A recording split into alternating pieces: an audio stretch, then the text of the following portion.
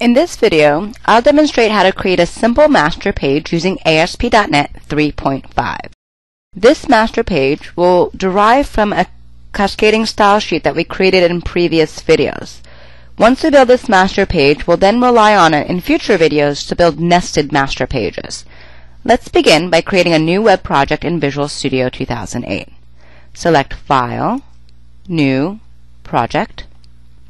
This will bring up the New Project dialog box. We're going to start from scratch and create a series of master pages for our website. But first, we need a top-level, enterprise-level master page to house our global style guide.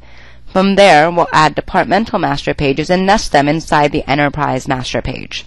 We can then use that hierarchy to create web pages specific to each department, or we might want to actually have master pages specific to a particular look and feel. So let's go ahead and choose VB, Web. We'll navigate to the directory we wish to use, and you can select a different one if you'd like.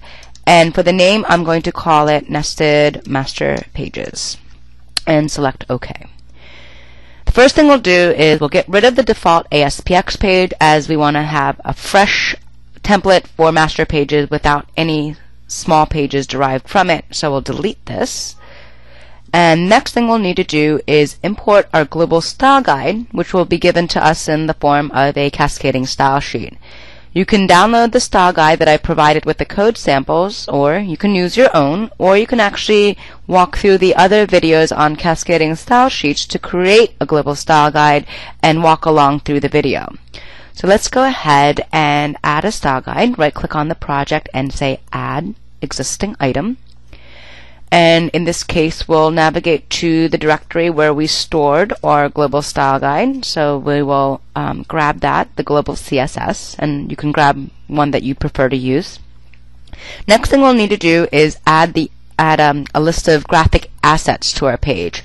All these assets are also available in the downloadable code for this video. And what we'll do is we'll have a logo file and some graphics that indicate the content for our page, which is all stored in an images directory. So I'll go ahead and grab that. Just go ahead and take this images directory and then drag it into my project.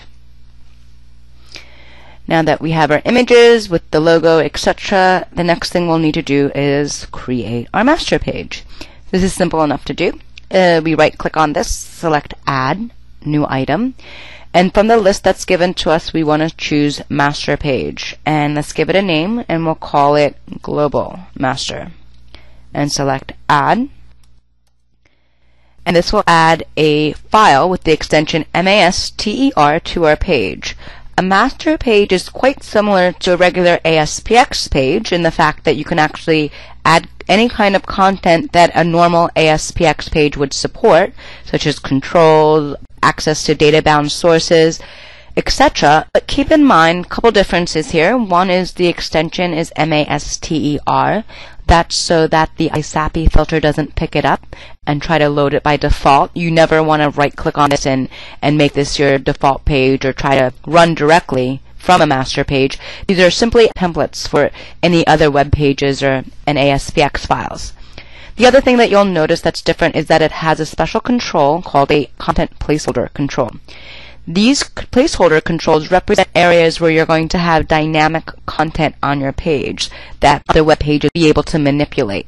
And these map hand in hand with content controls. And you'll see all this in action later as we build upon it. Another feature to Visual Studio 2008 is the fact that we can see our code and our design simultaneously, which is quite helpful when we're working with master pages and also with nested master pages. We can see exactly how the results will look without having to toggle between views or without having to hit F5 to run your project. Let's go ahead and change the title to be something more intuitive. Let's just say, pretend this is my company, so we'll call it my company name. This way we don't have random untitled pages in our website, because every page is going to be linking to this page. And then next we'll add some simple Chrome to our page to serve as the global nav. In order for that Chrome to display with a nice consistent style, we'll need to bring over our cascading style sheet. We have two ways we can actually work with the cascading style sheet. We can go ahead and drag it onto our code file if we'd like, or we can actually go down to the Manage Styles and go ahead and link to it from the Manage Styles and attach it from there. So let's just try that. We'll say Attach Style Sheet. We'll say Global CSS. Click OK, and then you can see that it adds the link to the Cascading Style Sheet in the relevant place. And also, if you look at your different CSS properties, we click on CSS Properties, click Summary, we can see all the styles that are actually being implemented at this time. We'll be working with this a little bit more as we go forward. Now let's go ahead and add some basic navigation and logo to our page. Let's go ahead and first drag over our logo and drag that onto the form. And then once we have our logo, we'll add a unordered list, and we'll actually specify a class for our unordered list. In this case, we'll choose nav horizontal. As you can see, the designer is smart enough to pick up Cascading Style Sheet classes and apply them to your tag elements, and in this case, an unordered list.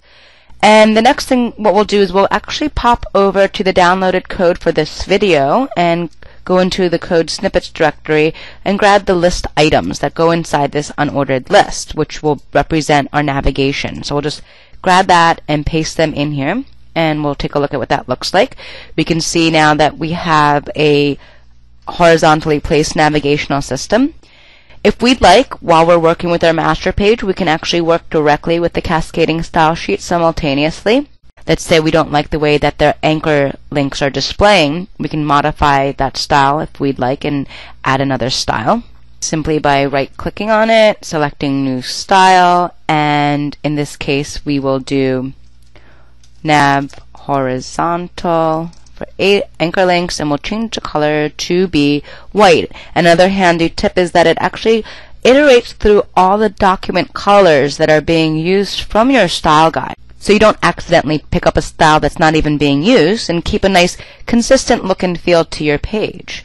So we'll go ahead and click OK, and that looks a little better for us. And keep in mind, as much as possible, you want to keep your master pages very lean and slim, because any page that derives from this, especially when it comes to working with nested master pages, will experience the performance hit every single time when it loads that page for every single master page that it links to. So again, good idea to keep them lean and slim.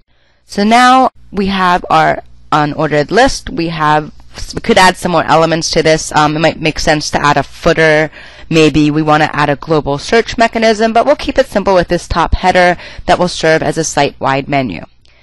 Let's close this out and save our changes. The next thing we want to do is add a departmental master page. That'll help us break down our template to represent various subsections of our website. We'll go ahead and do that in our next video.